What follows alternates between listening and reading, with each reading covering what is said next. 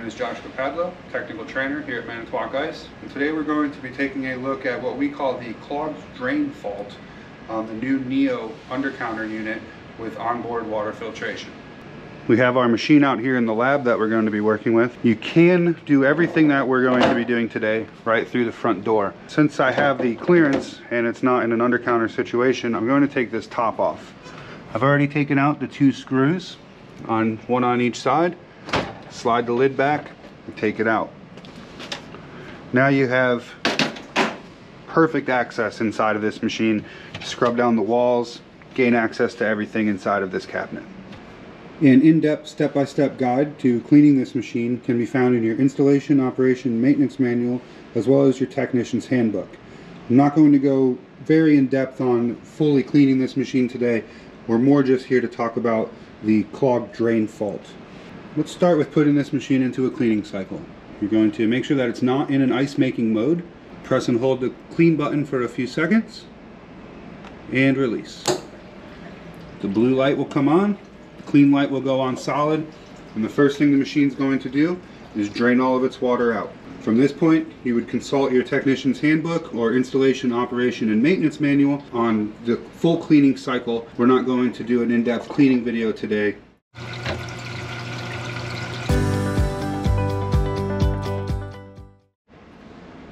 Our machine has circulated the water for 10 minutes and now it has made its first dump. But our clean light is now blinking, indicating that we are in a fault mode. So we'll go and take a look inside the water trough. There's no water in there. So in that case, we're going to be diagnosing for a float switch issue, because we know the water made it out of the unit, but for some reason the control board thinks it's still full of water. Our machine has circulated the water for the 10 minutes and then attempted to dump. We're in a fault, and we know that because our clean light is flashing. If we take a look down inside the water pan, this time it's still full of water. On this point, we're going to diagnose what's going on, whether it's a clogged drain outlet, could have a bad dump valve, could have a control board not setting power to the dump valve, could have a harness between the two that's losing power somewhere.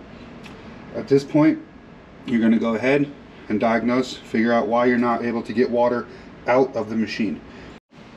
So I found the issue on our machine, made the corrective action, ran it through a descaling cycle and a sanitization cycle, and it's now ready to put the top cover back on and make ice. That will conclude our cleaning fault video today.